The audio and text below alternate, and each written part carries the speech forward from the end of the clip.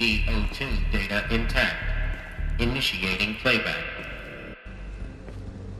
Elizabeth Sobek. You've heard the bad news, and it's all true. The Pharaoh Plague is devouring the biosphere. Life itself will cease to exist. But does that have to be the end? What if we could give life a future? What if we could build a kind of seed from which, on a dead planet, life could blossom anew? This is the aim, the hope, of Project Zero Dawn. To create a super-intelligent, fully automated terraforming system and bring life back from lifelessness. What would such a system require? At its core, it would need a true AI, fully capable of making the trillions of decisions necessary to reconstitute the biosphere. An immortal guardian, devoted to the reflourishing of life. We call it Gaia. Mother Nature as an AI. But that's just the core of the system. She will need to be surrounded and empowered by a comprehensive suite of subordinate functions. Think of them as extensions of Gaia's mind, each dedicated to a specific purpose. Now, these aren't AIs, but make no mistake, each presents an engineering challenge more profound than anything the human species has ever before attempted. Hardware that preserves and then gestates the billions of seeds and embryos from which life will be reborn. The construction of underground facilities to hold it all. And that's just the start. We don't have to build the entire system. The beauty of a fully automated terraforming system is that it can build itself. Now, over the days to come, you'll learn how all these functions, all these pieces that you'll be working on, fit together.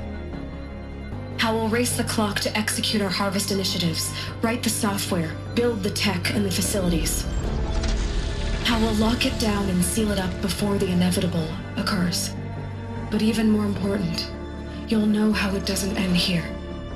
How Gaia will generate those deactivation codes General Harris talked about, and build the transmission arrays to broadcast them, shutting down the Pharaoh robots for good.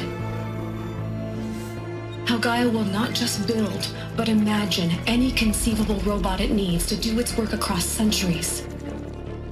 From detoxifying the Earth's ravaged atmosphere and poisoned seas, to the regreening of the Earth from cryopreserved seed stalks, to rewilding the Earth with animal life. And then, when all that is done, how a new generation of human beings, spawned at cradle facilities around the globe, will partake of Apollo, the vast archive of human knowledge and cultural achievement from which they will learn of us, our world. And most important, how not to repeat our mistakes. It's not an impossible dream. It is within our grasp if we work tirelessly and stop at nothing to achieve it. We can't stop life from ending. But if you will help me, help Gaia, we can give it a future. Join me and help make that future real.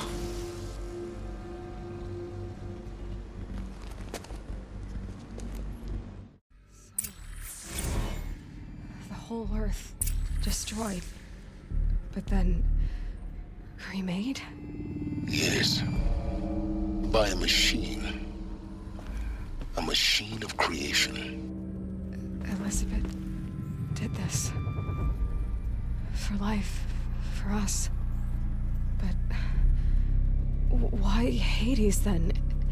If it was part of Gaia, how did it end up in the wreckage of a Pharaoh robot? And why does it want to kill me? And Apollo, the archive of knowledge, what happened to that? I'm as confused as you are. Maybe the answers lie ahead.